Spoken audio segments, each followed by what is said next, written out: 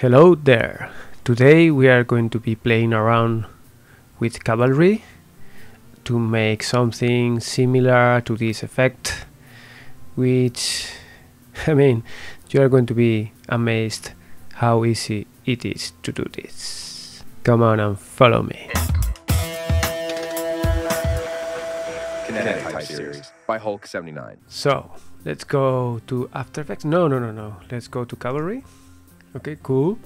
So first thing that we need is a text.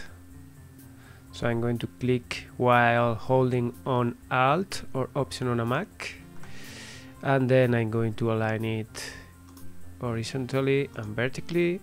I'm going to make it way bigger. I'm going to paint it black like the Rolling Stones song, and this is going to be like, for example, an S. Okay, cool. And I don't mind much about the font itself in this particular case. I'm going to crank up the scale, something like that. And one thing that I found that was very successful with the about the look of that effect here again is like playing with just these lines kind of situation that we have here, which gives it this kind of mechanical, technical feeling that I like. So for that, going back here, if you go to the stroke tab, I'm going to activate it, and in fill I'm going to deactivate the fill of the glyph here. And yeah, you have like the thickness here in the width. A 4 should be fine for now.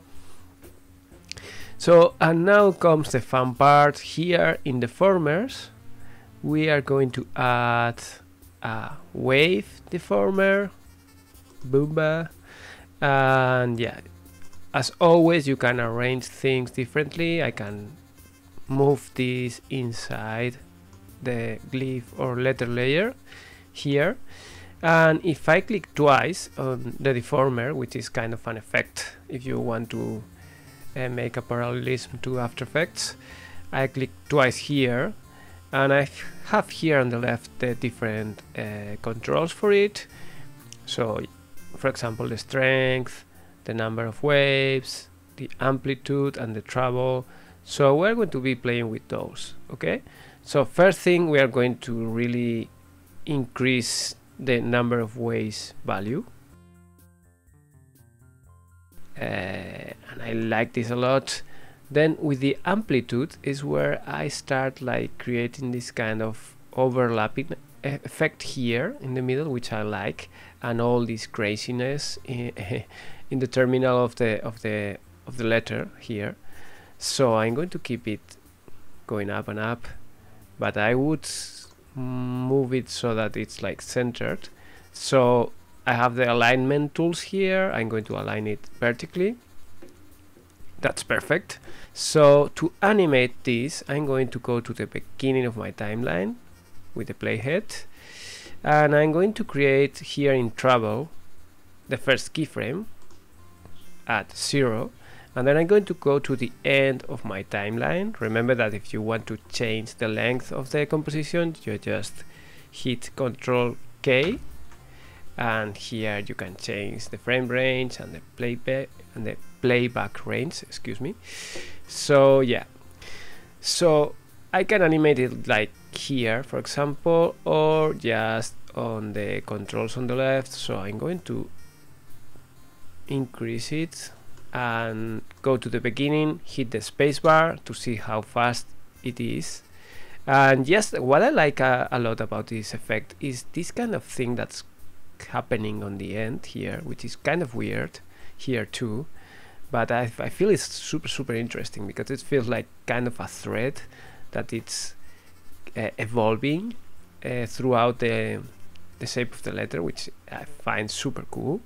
So I'm going to go to the end, and this is like, let's say this is going to be 2000, and again you hit spacebar. Maybe this is like too hectic, too quick.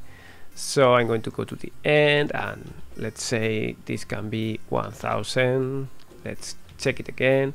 So as always in animation, it's a matter of just changing the values and just seeing or checking what's happening there.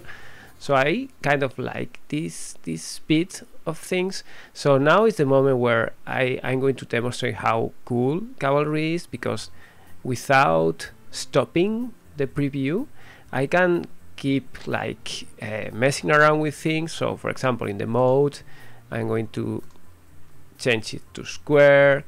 So you see how kind of feels different visually. Sawtooth, I like how the animation that makes here is kind of different from the sign. Okay, so sorry, one of my kids doesn't want to go to bed. Maybe you can hear it. So yeah, this is kind of vibrating. So yeah, let's go back to sign, which feels very kind of smooth, and I like it a lot. So that was that. It's as easy as applying this deformer.